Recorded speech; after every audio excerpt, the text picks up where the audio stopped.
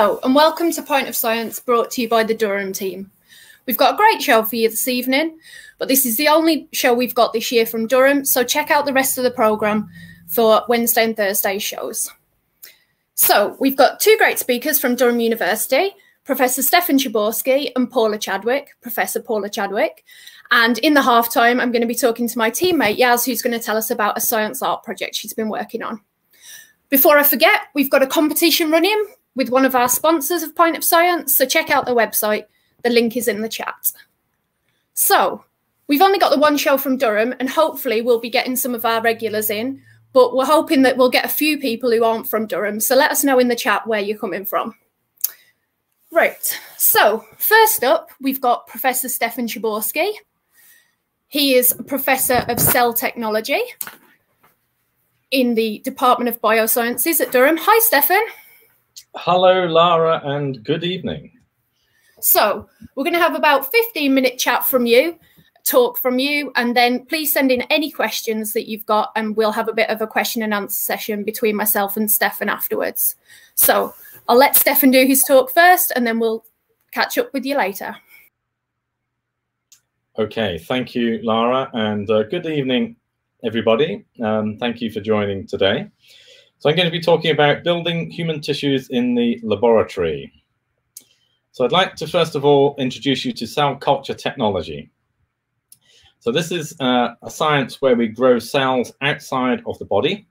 And in my laboratory, we grow human cells, what we call in an in vitro environment. So this is outside the body, and we do so inside flat plastic dishes, as what you see here on the screen. And this is known as two-dimensional cell culture. So 2D cell cultures have been around for many decades and have enabled many important scientific advances. They offer a reductionist, simplistic approach whereby scientists can ask simple questions and study mechanisms in the cells. However, the cell culture environment in these dishes, as you can see in this slide, differs considerably from the complexities inside the body. Now, animal models can provide a definitive test in a systemic, physiologically relevant environment inside the body of the animal. However, the conclusions from such studies do not always extrapolate to the human condition and what happens in man. And of course, there are obvious ethical and moral issues surrounding the use of animals. So I'm going to talk to you today about the development of what we call advanced cell culture technologies that creates a new strategy for overcoming some of these limitations. So first, I'm going to introduce you to the concept of how cells adapt to a cell culture environment. So in the body, in vivo, cells reside in tissues, as seen in this colorful image here. And they reside with other cells and create a three-dimensional complex structure. But what happens in the laboratory in 2D culture, we pull these relationships apart and cells come into contact with the flat plastic dish, and they flatten and they change shape. And you can see how this cell has become adapted to that environment compared to its native three-dimensional form. And when cells change shape, they change their function. So studying cells which are flattened like this does not necessarily represent how they truly behave. So we can generate technology to stop this process and shape change from occurring. So we develop technology to enable cells to grow in 3D. So we can recreate a more three-dimensional natural environment in the laboratory, which is more comparable to real tissue in vivo. And if we can do that, we can enhance cell viability, structure and function, and create more representative models. And this has significant impact and reach. So it can advance the research and discovery process in science, the development of improved cell-based assays can also reduce the time it takes to get such discoveries and reduce the amount of money used. And also, if we're working in human systems, we can reduce and refine the use of animals in such research. So it's important in many ways. So in Durham, we developed a material. It's a polystyrene scaffold which enables three-dimensional cell growth in the laboratory. So if we look at this top line here, we see the two-dimensional flat plates I mentioned to you, and the cells growing as flat monolayers in the bottom of the dish. Whereas if we change the geometry of the polystyrene and create this porous material, as I mentioned, we can now grow the cells in the vertical axis as well, the z-axis, and we can now create three-dimensional cell cultures within our dishes using this membrane. This membrane is highly porous, as you can see from the bottom middle image, and cells enter and grow inside the scaffold and on its surface. So to really maximize the impact of this technology and to get it out into the scientific community, we commercialized our research through a Durham University spin-out company called Reinnovate, where we developed methods to manufacture and scale up these technologies. What you see here in these images, this image is of a multi-well plate, and you can see these white discs. And this is the polystyrene scaffold. And we trademarked and termed that Alvatex scaffold. So Alvatex is the name of our product. And Alvatex is now marketed globally and is used throughout the world by scientists, growing cells in 3 dimensions. We have many, many different users. In fact, Alvatex has also been to the space station, where scientists have studied the effect of zero gravity conditions on the growth of bone cells, for example. So the company and the product are developing very well. In fact, we sold Reinnovate to a larger company called Reprocell, who continue to develop the technology. So let's see, does the technology work? So here we see cells which have been loaded up with a green fluorescent dye, and you can see them growing in conventional 2D cell culture. They're flattened. Whereas in the Alvatex technology, you can see that they are 3-dimensional in shape. And if you look in this image on the bottom right, you can see the 3-dimensional profiles of cells very nicely using a method called scanning electron microscopy. So that's the basic cell culture technique, the 3D method I've introduced to you. But it goes beyond that.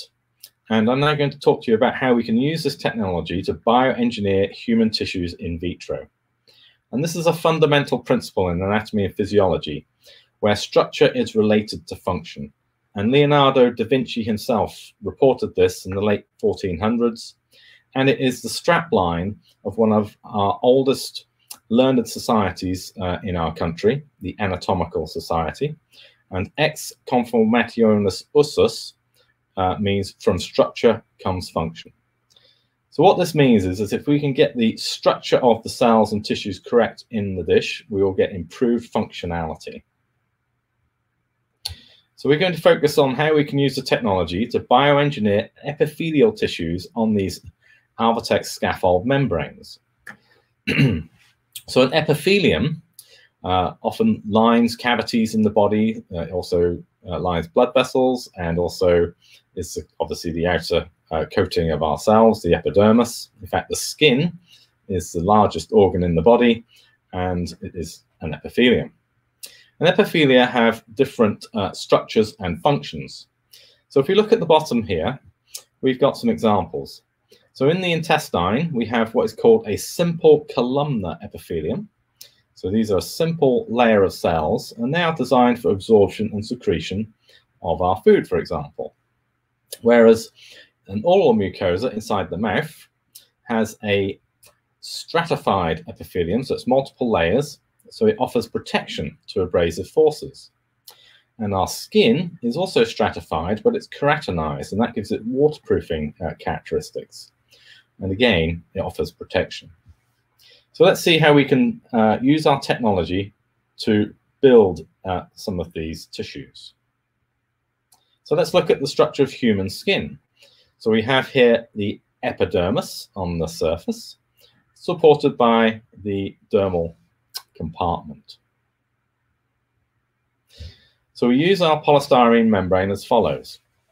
So here's the membrane, and we seed into that membrane human dermal fibroblasts, and you can see them here, and they grow for 28 days. So this is what they look like after 28 days. So they've populated throughout the scaffold. The scaffold is essentially providing a three-dimensional support, and they also grow on the surface.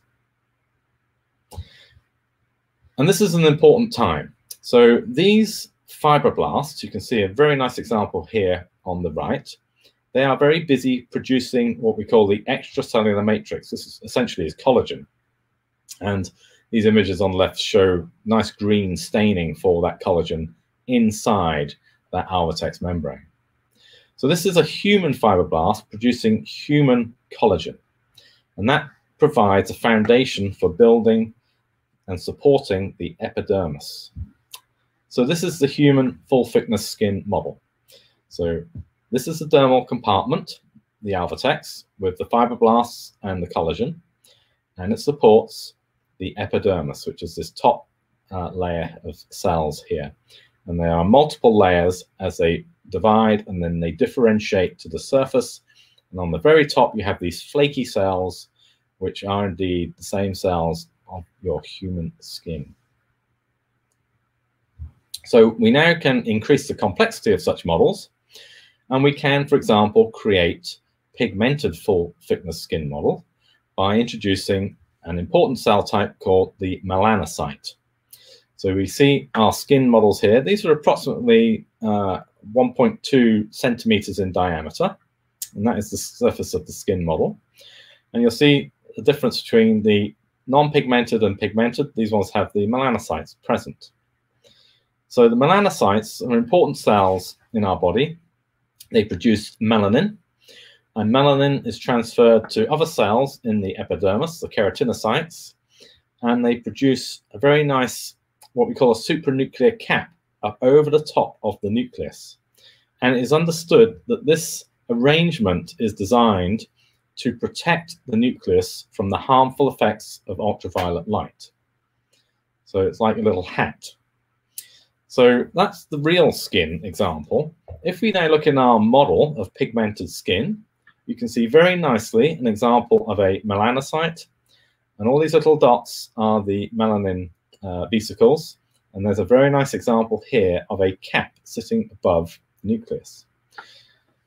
So this is a model that we've created, and we can now use these models to study, for example, how the melanocyte transfers the melanin to these cells, to investigate basic mechanisms in biology, but also to understand and develop products by which we can see how this melanin cap is protective and can work.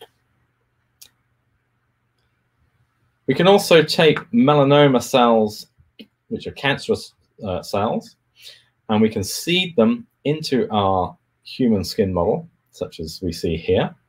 And then we can study their invasion into the underlying dermal compartment.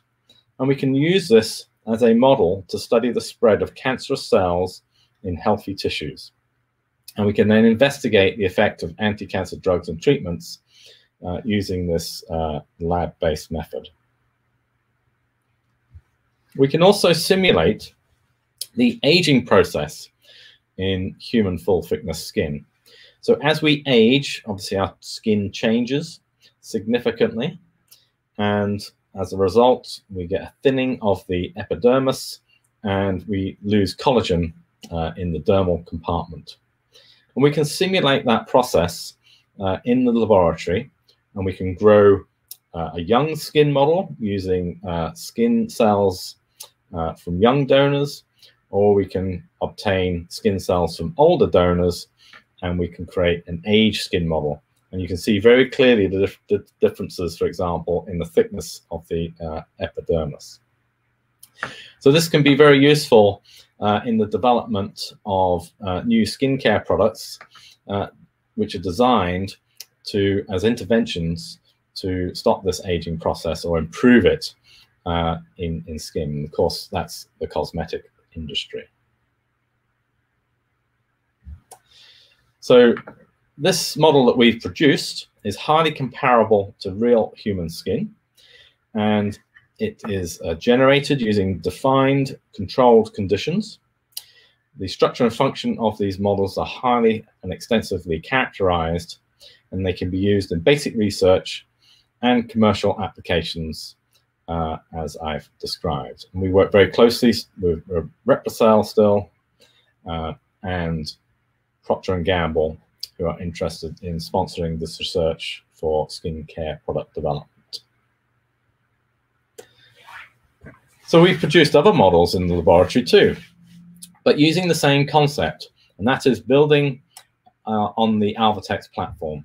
So this is a human intestinal construct where we've taken intestinal fibroblasts and intestinal epithelial cells, and we have constructed a model here. So this is the in vitro cell culture model compared to the real tissue. So we've reconstructed this intestinal tissue, and these models have demonstrated tissue-like function. So they absorb and transport molecules across the epithelium. And we've increased the complexities of the model by introducing goblet cells. So these produce mucus, which we find in the intestine. And in this model at the bottom, all these round dots, these are actually immune cells. So these are cells which are associated with inflammatory responses. And we can use this system to model inflammatory bowel disease, such as Crohn's or ulcerative colitis. And this is currently being used to investigate mechanisms in this pathology. Another model we have recently developed, and this is in collaboration with Reprocell and AstraZeneca, is a model of the human nasal mucosa. So this is the real nasal mucosa here on the right, and you can see nice ciliated cells on the surface, these little furry things. And we've been able to reproduce the structure of this tissue in the laboratory, and we also find the ciliated cells on the surface. So this is the epithelium, and this is the supporting fibroblast layer. So this is a highly specialized epithelium, and it is also a site for the delivery of vaccines by nebulizers. So we are very interested in working with commercial partners to develop solutions whereby such in vitro models can be used to study the delivery of, say, the influenza vaccine, and even possibly in the future COVID vaccines as well. So this is an important application of this technology. And the last example I would like to share with you before I finish is a technology which was developed to replace and reduce animals in research. So you've probably all heard of stem cells. So stem cells, particularly embryonic stem cells, offer a significant promise to the future of medicine. They provide a renewable source of differentiated cells. And when scientists test the ability of new embryonic stem cell lines to differentiate, they'll often create what is called a teratoma xenograft. And this is where these cells are injected into mice and a tumor is produced. And you look inside the tumor and you can see all these human differentiated cells. So what we've done with our technology is to replace the use of the animal and to be able to achieve similar levels of cell differentiation using our in vitro technology that I've described to you today, using the Alvatex model. So what we see here, all these colorful images, are of these tumor cells, tumor-derived xenograft tissues, teratoma tissues, derived from the human embryonic stem cells. So, for example, what we see here is a keratin pearl. This is actually skin. This is a piece of cartilage. This is primitive kidney over here, and this is primitive gut. And all of these human-derived tissues are produced from these stem cells on the Alvatex platform, which enables us to replace the use of the animal. So in this assay, we have reduced technical burden, enhanced tissue development, greater controllability of the system. It's cost-effective, and it can replace and reduce animals, as I say. So that's another very successful application of this technique. So last slide, in summary, we create technology to recreate the natural three-dimensional environment in the laboratory to simulate the growth of real human tissues. And it's clear from what I've shown that the environment in which cells grow can play an important role in the cell structure and function.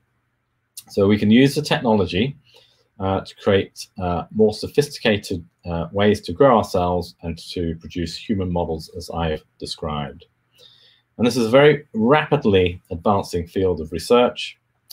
It allows us to increase the efficiency of the discovery process, including the development of new pharmaceuticals.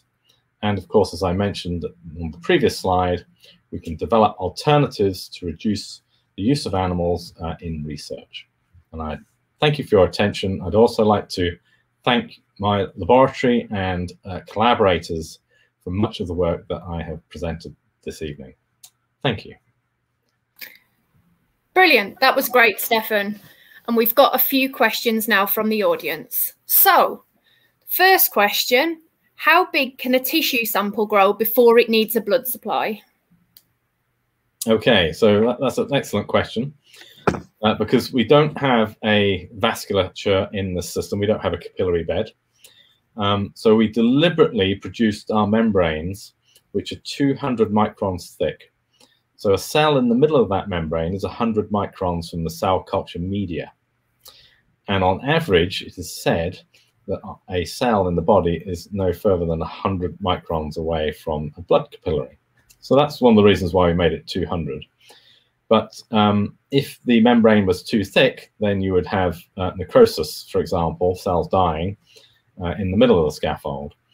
Now, that could be detrimental, but actually it could also be beneficial, because if you're wanting to model, say, the structure of a cancerous tissue, you often find areas of necrosis in such tissue. So it could be beneficial. It depends on what it is you're wanting to achieve. But to mitigate that issue of vasculature, we're now moving into perfusion models where we're moving the medium around the model as well to improve its growth. Cool. And are you doing that at the moment in Durham? Yes, we have built a benchtop bioreactor, as we call it, where we are moving the medium around a vessel around the surface of the tissue model, and that breaks up what is called the unstirred layers, which develop on the surface, and it promotes exchange of nutrients, oxygen, and waste products. So the tissue models grow better. Brilliant. I think we've got a couple more questions at least. So let's go on with the next one. Okay, so Phil has seen many scenes in medical shows that use 3D printers to make tissues. Is that just sci-fi, or is it a real possibility in the future? So 3D printers are essentially sophisticated types of pipettes, and they dispense cells into particular locations. And that enables you to create cellular arrangements and patterns as beginnings of a tissue model. But there's more to it than that, because it takes time for tissues to differentiate. So whilst 3D printers are great to initiate the process, you still have to have some differentiation time. Yep. And that is the reason why it takes, to make a skin model, it can take us 6 weeks to create a fully differentiated dermis and epidermis. But that's worth the wait, because you end up with a very decent model. Brilliant.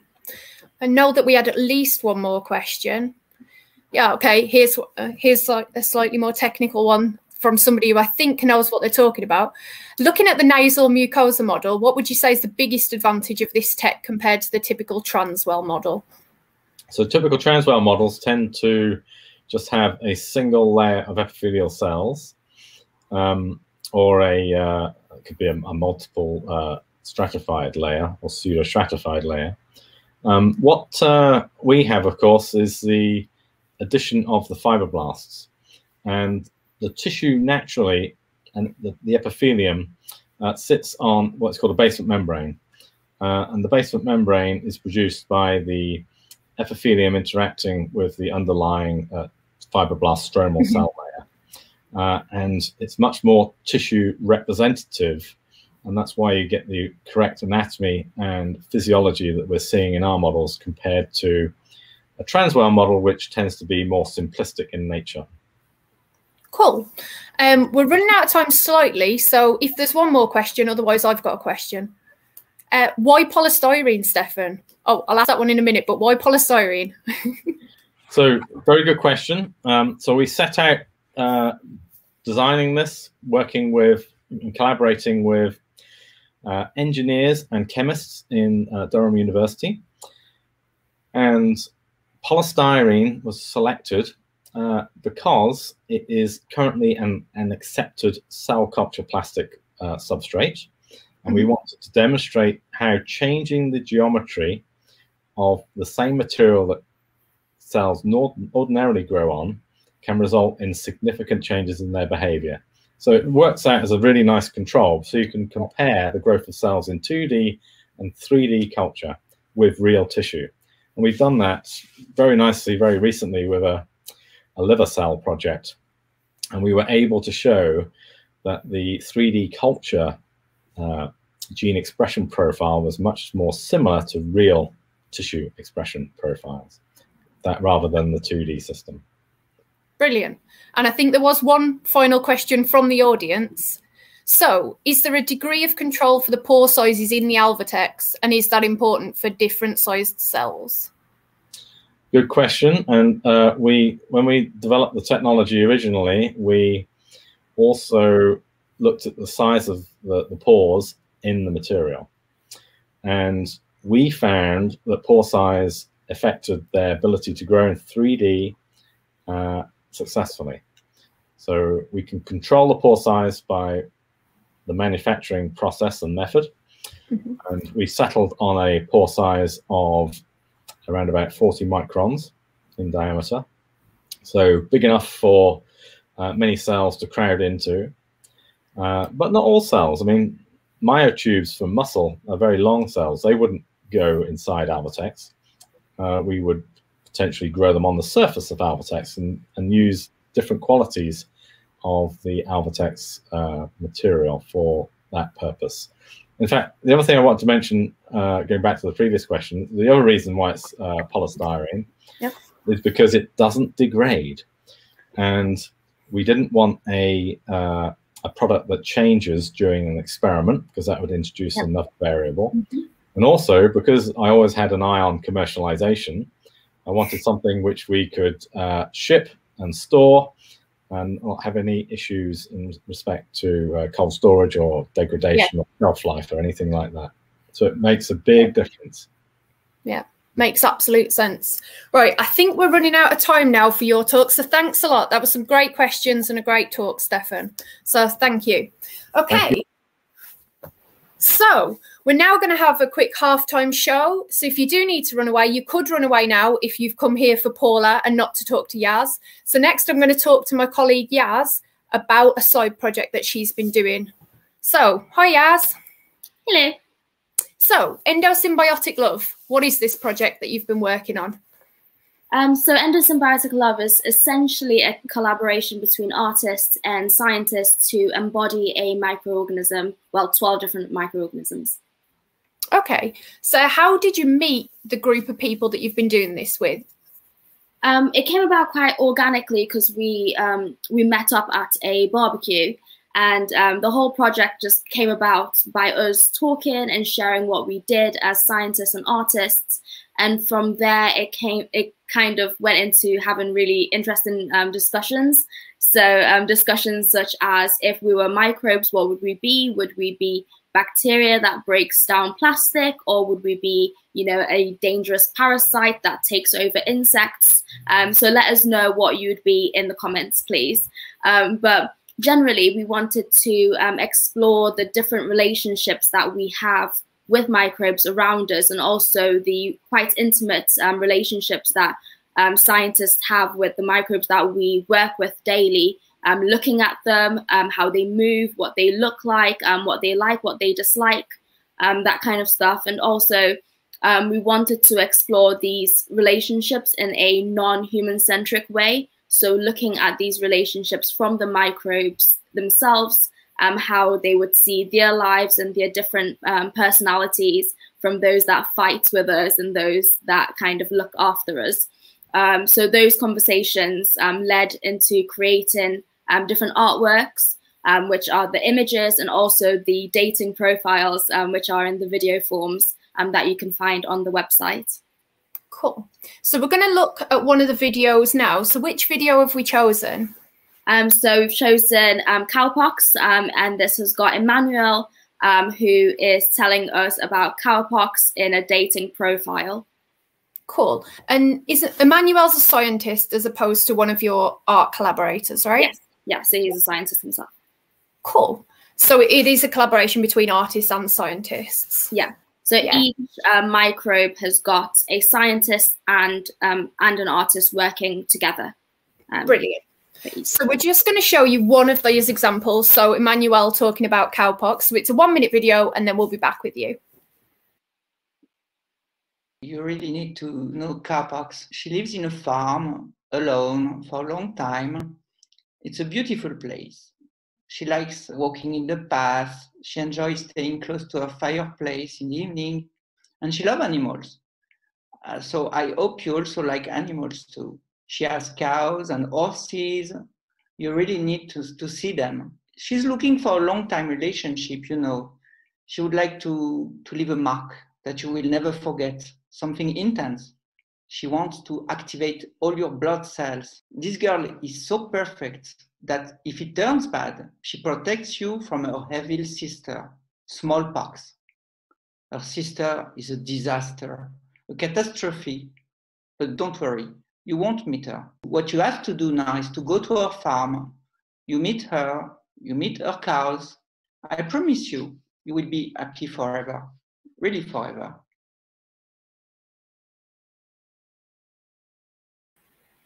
Cool. I think quite a few of us can appreciate the countryside a bit more with a lot of other things that we couldn't have done in the last year. So, Yaz, what's next for you guys? So with having such an amazing group of people together, we are going to stay as a collective, and we've got our next project in the works, and it's going to be about cholera in the UK. Cool.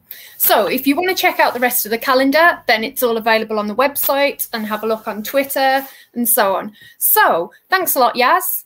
And we'll probably see you for a second later, but we're going to move on to our second speaker for the evening. So we've had a few people say where they're from. So far, I've only seen people from the UK. So if anybody isn't from the UK, then give us a shout. Not that we don't appreciate you guys from near Norwich and Stirling. So first, I'm going to stop talking and let Paula do her talk. So Professor Paula Chadwick, Professor of Astrophysics from the Department of Physics at Durham University. You're going to talk to us about gamma rays, viewing the higher energy sky a billionth of a second at a time. Yeah, confused myself for a second there. So, hi Paula. Hello, Laura. Hello, everybody. So once again, Paula's going to talk for about 15 minutes, and then I will ask Paula any of your burning questions, including Paula's experience with wallabies. So, okay. So take it away. So as Laura said, I'm going to talk about gamma rays, and specifically gamma ray astronomy, which is what I do for my research. I'm going to explain a bit about what gamma rays are and how they are connected to particle accelerators in space. Then I'm going to talk about how you do gamma ray astronomy from space very briefly. And then I'm going to talk in more detail about how you do gamma ray astronomy from the ground. This is what I do, how it works, what we've built so far, and the experiment I'm currently trying to build called the Cherenkov Telescope Array. So, a familiar picture, I think, to lots of you, the electromagnetic spectrum. We're all used to light, which sits in the middle of the electromagnetic spectrum. At longer wavelengths and therefore lower energy, off to the left of this picture, you see things like infrared, that's what you feel when you stand next to a radiator, microwaves that cook your tea, and radio, of course, that provide us with radio stations, of course. Off to the right-hand side, you see stuff of shorter wavelength that is much more energetic and therefore has a tendency to be damaging. So we have things like ultraviolet, which of course can give you sunburn as well as producing useful vitamins in your skin. X-rays, which can be useful in a medical sense, but too much of which is a problem. And then gamma rays, which are the most energetic form of radiation. They do have some uses in medicine for cancer treatment, but in general, they're not something you want to encounter too often. Now, in fact, most astronomers use the electromagnetic spectrum to try and understand the universe. This is where we get most of our information from. These pictures show you the sky at different wavelengths. The bright band across the middle is actually the plane of our galaxy. So most things kind of glow because they're warmer than their surroundings, because the heat has caused the particles or whatever within those systems to move about and emit radiation. So the top left there, you can see infrared, and things that produce infrared radiation tends to be a few tens of degrees. Then optical tends to be a few thousand degrees. Think of the sun, that's about 6,000 degrees on its surface. Ultraviolet, a few tens of thousands of degrees. And then X-rays, and objects that produce X-rays tend to be a few million degrees in terms of temperature. But it turns out that not everything can come from stuff that's somehow warm. At the low energy, long wavelength end of the spectrum, we think about radio waves, and we can work out easily what temperature you'd need something to be to create radio waves. And it turns out that they would be colder than the background temperature of the universe, about -300 degrees centigrade. And at the other end of the spectrum, the one I'm interested in, the gamma rays would need to be produced at absolutely enormous temperatures, indeed considerably hotter than, well, anything since the Big Bang. These kinds of things we can't produce from what's known as thermal radiation. We have to produce them a different way. And the way that we do it is to accelerate the particles directly using things like shock waves from explosions and magnetic fields. What this tells us is that there's a whole bunch of particle accelerators much more powerful than the Large Hadron Collider that exists in the universe. This is a picture of the Atlas detector, by the way. What's more, actually, we do get to see some of the particles that have been accelerated. These are called cosmic rays. I'm not going to talk about them today. But it so happens that when these are being accelerated to extreme energies, we also create the gamma rays that I'm interested in. So we've got these extremely energetic radiations. Is it death from space? Well, a plus, as far as life on Earth is concerned, is that gamma rays don't actually penetrate the Earth's atmosphere. For an astronomer, this is a bit of a nuisance, to be honest. Added to all this, you can't focus gamma rays. They just go through things instead of bouncing off them. And also gamma rays are rare. So from an astronomer's perspective, they're very difficult to work with, albeit very interesting. Well, an obvious thing to do is to get your telescope above the Earth's atmosphere. And we have one in operation at the moment. It's called the Fermi Gamma Ray Space Telescope. You can see a sort of artist's impression there on the left-hand side. And it's named after Enrico Fermi, who won the Nobel Prize in Physics in 1938, and who did a lot of work on the acceleration of particles and how we do it. I was surprised, actually, when I was doing the slide to realize how young he was when he died, actually. I like this little quote of his from the bottom. Before I came here, I was confused about this subject. Having listened to your lecture, I am still confused, but on a higher level. So I hope we're not going to be in that state by the end of this little talk. Now, if I put my telescope in space, I get some limitations. So this is a picture of a typical telescope to detect gamma rays that you might put in space.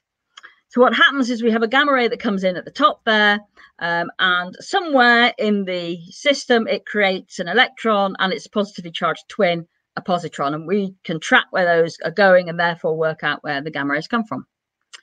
But this detector is in fact rather small. It's only about 1 square meter across.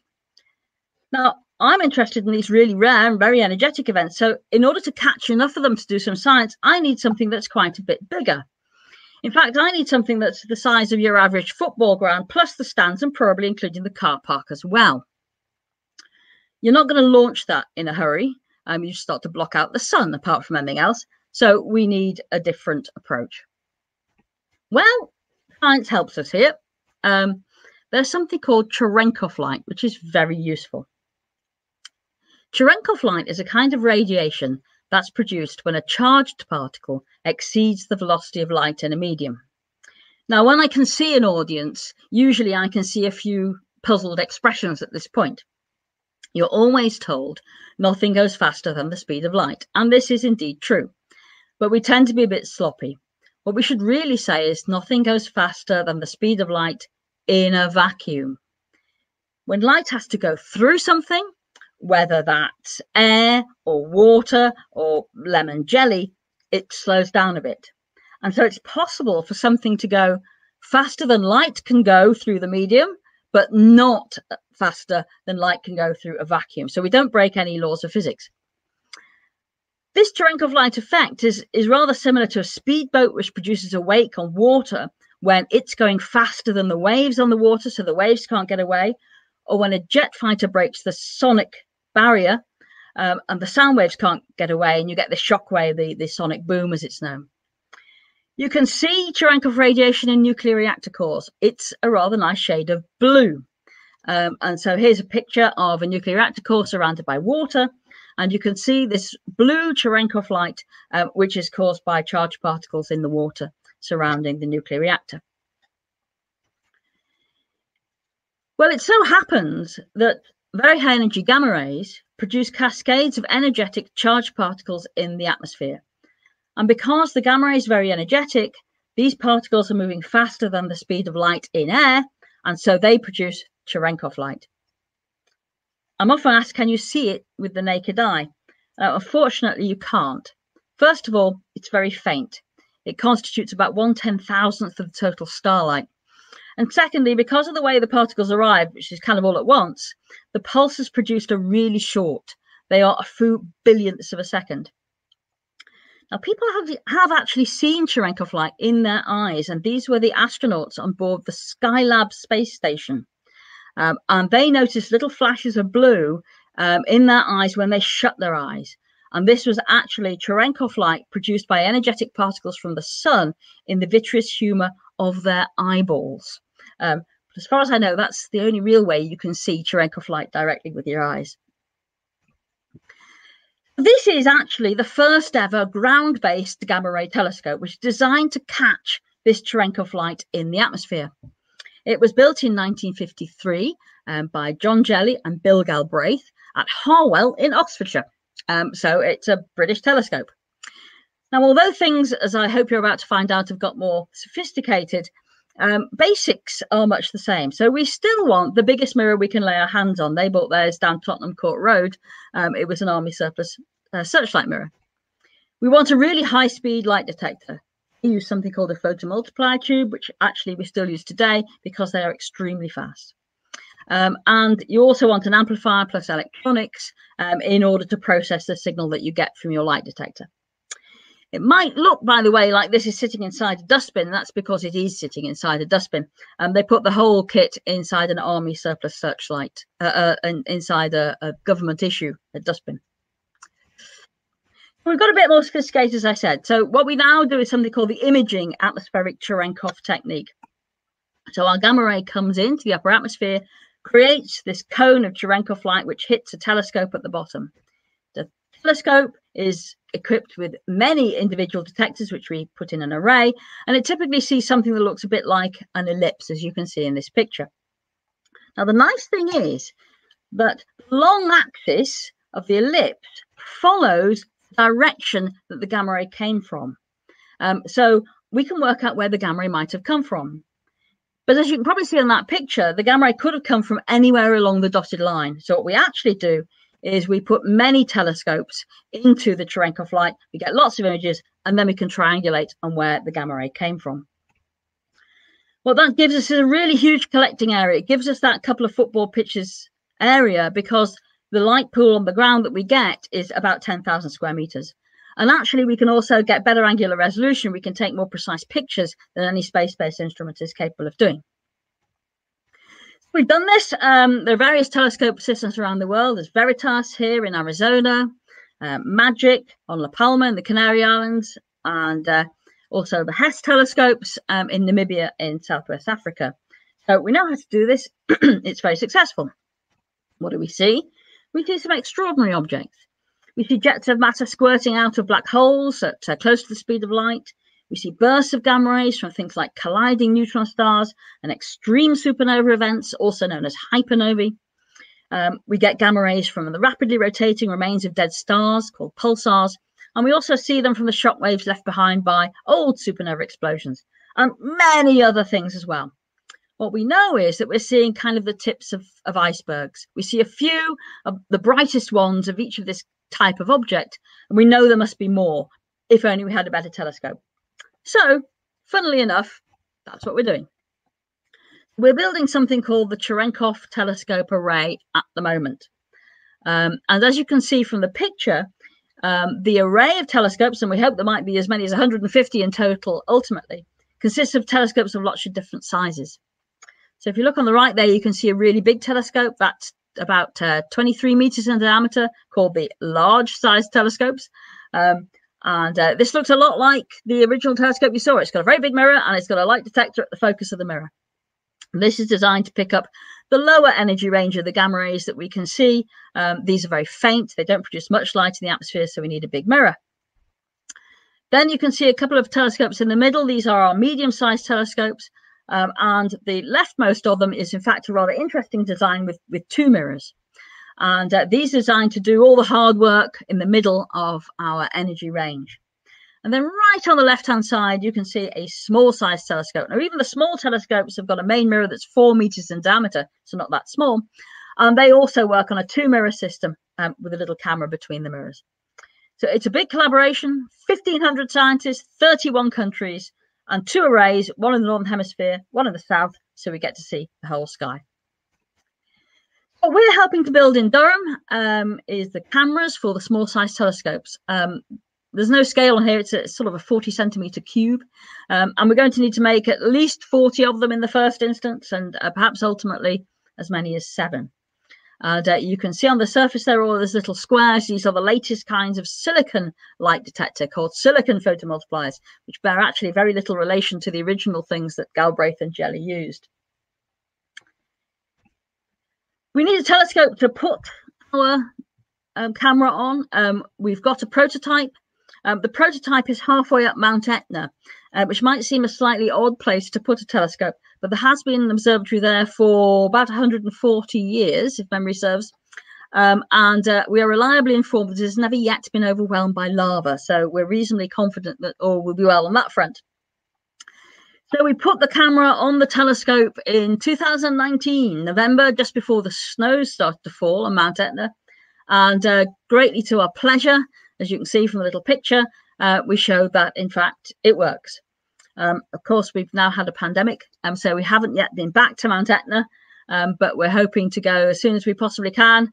And we're now working on the final versions of the cameras so that we can go fully into production mode for the array. It's going to be a bit of a challenge, but interesting. If you'd like to keep up with what CTA does, we have lots of presences all over the place. We've obviously got a website. We do Twitter, we do Facebook, we do YouTube, where there are various films, we do Instagram. There's also a series of lectures designed for the general public, which you can join if you would like to. I think you can find out about those from the website. And that just about wraps it up for me. Thank you very much for listening. Thanks, Paula. And I think we can put some of those links up if people want to check out the CTA website, etc. So I've got a few questions for you. Okay. Yeah. There we go. Hello. Hello. So Mount Etna, Namibia. How do you choose the places for these observatories and for these telescopes? Oh, great question. Okay, so the first thing we want is not too many lights. Lights are a bit of a disaster. Our detectors are really, really sensitive. Second thing is we don't want too many clouds, because actually the Cherenkov light is developed above the clouds. It's about 10 kilometers above sea level, so clouds get in the way. So we don't want clouds. We would like to be reasonably high, because although the atmosphere is part of our detector, we don't want so much of it that it starts to absorb the Cherenkov light. Yeah. So a sweet spot for us is about 2 kilometers above sea level. Cool. And the final thing we'd actually like is if somebody's already laid some electricity beforehand. Right. It's a right pain laying your own electric cables. Brilliant. So does the kind of the temperature or the weather conditions of the place have an effect, or are your cameras and things resilient enough to survive in pretty much anywhere on Earth? We try and make them so that they can survive. So one of the things that we're doing with these cameras is that the faceplate that all the little detectors go in is actually water cooled. In order to keep that cool, we've got all sorts of cooling systems inside the camera to make sure it stays at the right temperature. Otherwise, it gets quite hot inside that box. Actually, there was even a research project to decide what color one ought to paint telescopes, and it turns out that red is really good because it doesn't get as hot as black would during the day, but also it doesn't reflect too much of the blue Cherenkov light, so it doesn't interfere with our pictures. So we think about all these things. Yeah. So CTA, so you're making the cameras at the moment. When are you aiming for CTA to be finished? Oh, well, now then, that's a very good question. So we've got something called phase 1. So we get the initial funding, you know, from around the world, and we say, okay, we can get going. We'd like a bit more yet. So we're hoping that we start to get the telescopes on the ground in the southern array in 2022, right? And then there's something like a 2-3 year construction, depending on how things go and pandemics and so on. Of course, like everybody, we're a little bit behind. In fact, the first telescope's already on site for the northern array because it's our prototype large telescope. But these telescopes are so large, there'll only be 4 of them. You don't bother building a prototype, you just build your first one. Hope it works. Yeah. Cool. I think somebody in the audience has now put a question up. So, what is the most interesting discovery, space object or phenomenon made with Cherenkov light so far? Oh, wow, gosh, Anna, that's a really good question. I think probably it's learning about these active galaxies, these things with these extreme jets. They're going very close to the speed of light. And first of all, we didn't know they produced gamma rays at all until we took a look at them, not at the sorts of energies we deal with. And secondly, we've seen really rapid variability in them. And when you consider these are vast objects, to see them varying on timescales of a matter of seconds is quite extraordinary. And trying to understand what happens inside those jets is one of the things that we would like to do. Cool. So would you say they're your favourite objects? I'm very fond of binary stars, actually, but that's because they're cussed. But yeah, probably. Cool. I think somebody else had a question. Yeah. What are the main sources of cosmological gamma rays? Okay, so those active galaxies I talked about, the pulsars and the pulsar wind nebulae around them, they tend to dominate inside our galaxy. Shockwaves from supernovae. What else we've got? We've got binary star systems. We've got these gamma ray bursts, which are the colliding neutron stars or the hypernovae. But actually, something like a third of the objects that we see, we haven't identified.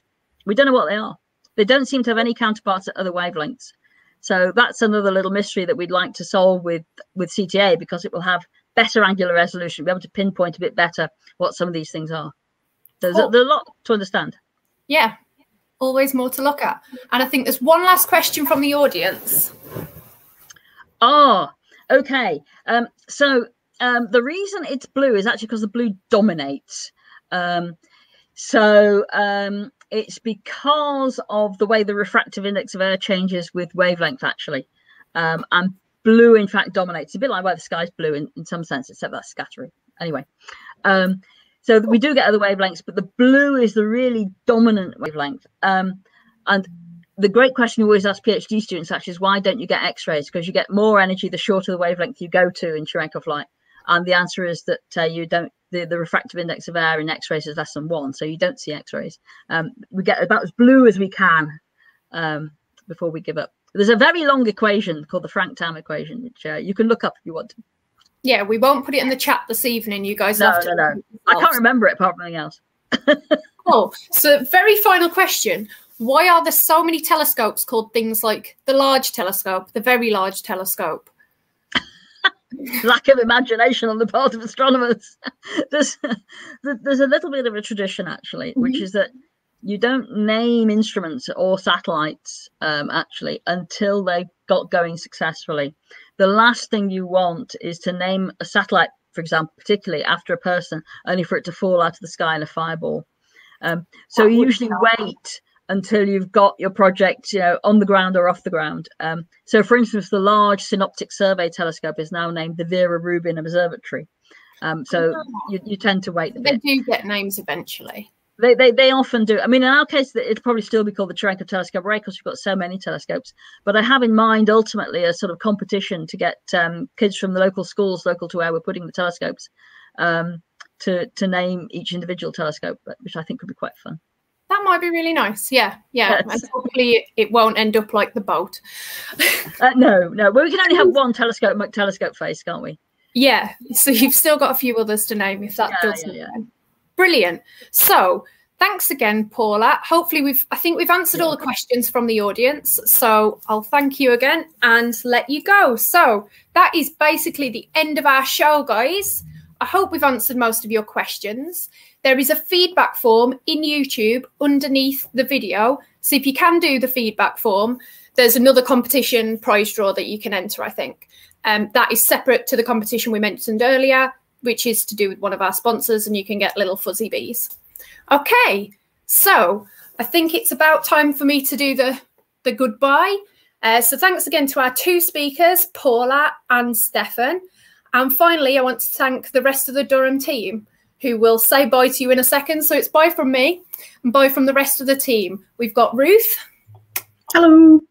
Dario. Bye. And Lucy. Bye. Tessa. And Yaz. Bye, everyone. Bye.